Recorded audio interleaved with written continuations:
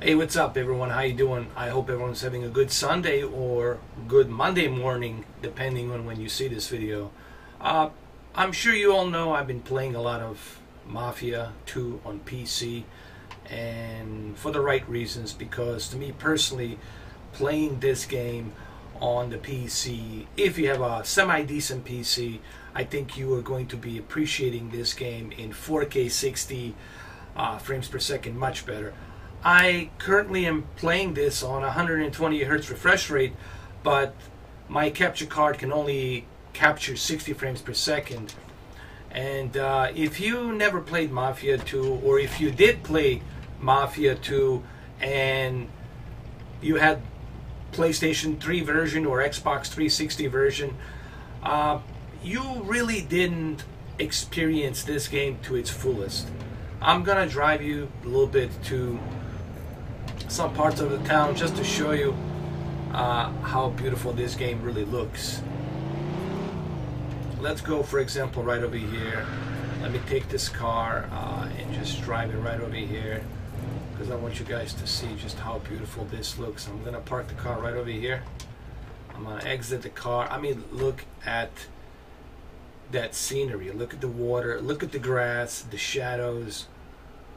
All that stuff just comes more to life. It's almost as if you were playing a brand new experience. And this is what I was talking about yesterday. And the main reason why I did the live stream for 9.5 hours in 4K for you guys was for this reason, because I wanted you to see just how beautiful this game looks. And here's the good part. You don't have to have a super high-end PC. There's a lot of misconception out there on a lot of things, on everything. A lot of people think that you have to spend $2,000, $3,000 to have some kind of a high-end PC to run 4K. No, you can have a PC that's about $900, maybe $1,000, close to $1,000. $900, you can have a PC with $900 plus tax. Okay, let's say $1,000 PC. You can have that kind of a PC with AMD Radeon RX 580, 8 gigs of RAM, onboard memory. You can have i5 processor, 7th generation with 6 cores, and you can still achieve this. You can still enjoy this. So you don't have to necessarily go all out and just, buy a $2,000, $3,000 PC. The reason I have a high-end PC, it's so I can render this in 4K 60 for YouTube, so you guys can see it on the YouTube.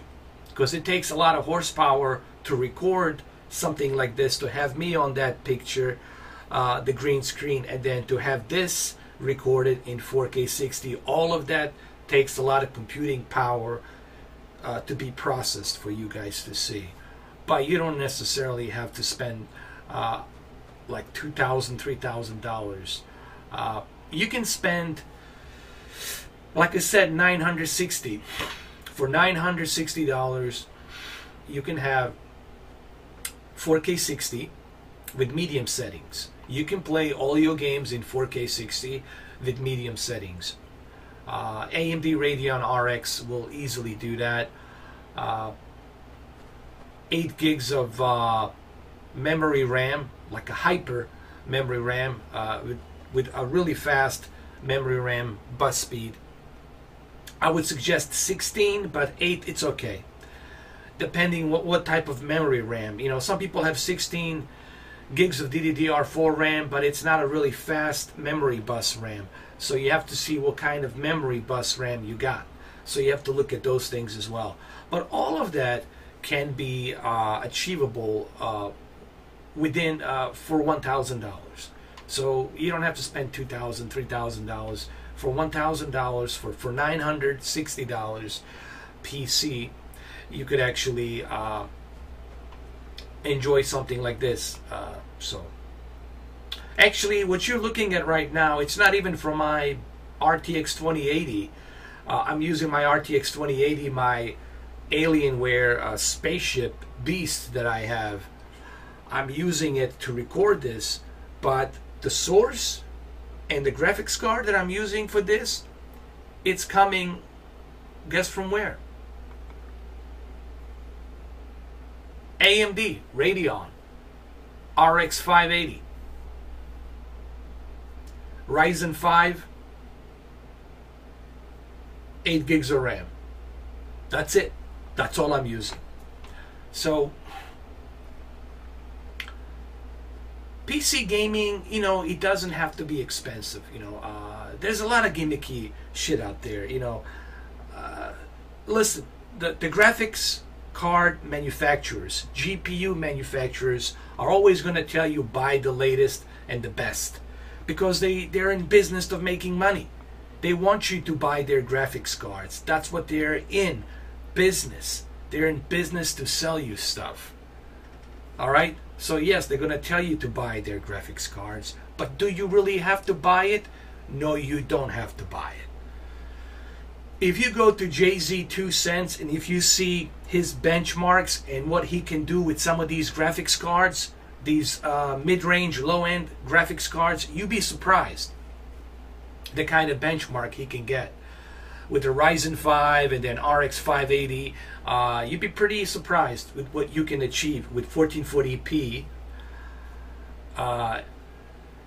resolution with high settings. So gaming on the PC, it's not that it's not that super expensive, you know. And you know, and I think all of this came from all these PC elitists, you know, these guys that spent their entire savings, everything on building a like overkill PC that they don't even have any use for it right now at the moment. Okay, and it's coming from these PC elitists. But if you're a regular Joe, regular Mary, dude, you don't have to spend arm and leg to have a good running PC. You know, I have 3 of them, and I didn't spend $3 grand on it. There was only one that I specifically spent $2 grand on it, and that was on a saving. That's the one that I wanted to have so I can do all of this, so I can do 4K 60, so I can show you the 4K 60. But you don't necessarily have to go all out and spend like some crazy money to have like insane fidelity. You can have some of that fidelity without spending $3,000. I guarantee you, I'll put it this way, and hopefully someone will make a video and do a benchmark. I guarantee you, with RTX, now forget RTX, how about this? With GTX 1070,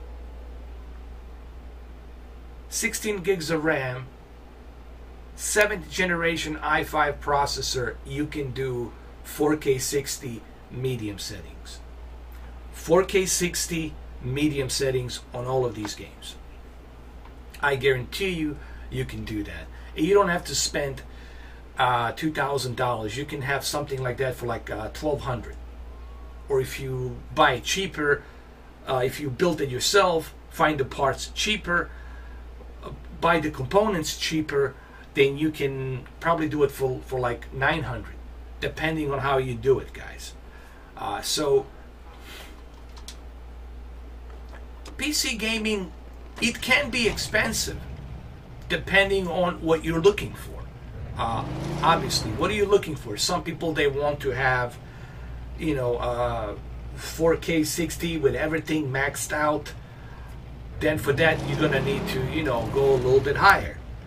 But honestly, if you're just a casual gamer and you want to have like a decent gaming experience, even at 4K, you can still achieve that. But majority of people that I know, majority of people that I have met who are PC gamers, majority of them are gaming on 1440p 240 hertz monitors or 1080p 240 hertz monitors. No one is really gaming 4K, like 4K 60. You're not gonna see that many people gaming 4K 60 that much. Sure, there's individuals out there who do it, but you're really not gonna have that many people gaming with 4K 60. Majority of them, they have either Alienware 25-inch 240 hertz monitors, or 144 hertz MSI monitors, or Acer, or what's the other one that they have? God, I keep forgetting these names. Anyway, there's so many of them. I mean, there's so many brands out there, from 120 hertz to 144 hertz. Asus, Republic of Gamers, 144 hertz, 240 hertz. Acer, MSI, Alienware, so they're all out there, you know. Now here I am. I'm a good example. Here I am with an AMD Radeon RX 580, and I'm able to achieve 4K 60. I was able to achieve 4K 60 right here. So what does that tell you? If I can achieve 4K 60 on AMD Radeon RX 580 with only 8 gigs of RAM and RYZEN 5 processor. So what makes you think that you can't do that with a computer that's $800, $900?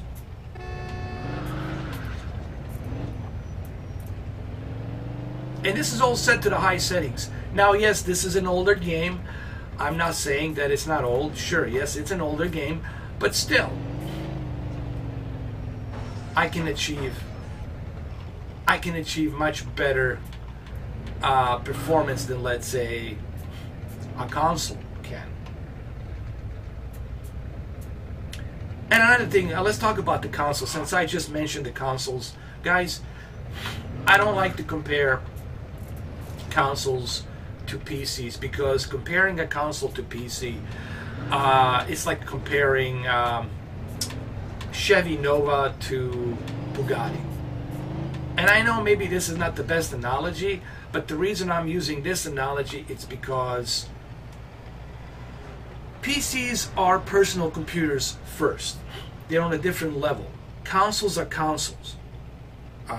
PCs are built for a desk, for a workstation. They are personal computers.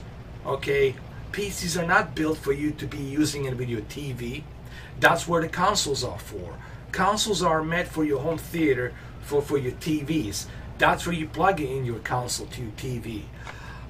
This is why they make monitors. This is why they make these 244 hertz, 144 hertz monitors that you can connect to your PC. They're specifically designed with 1 millisecond response time, 240 hertz refresh rate for that reason, with a G-Sync or FreeSync, depending on which graphics card you have, you know, green or red.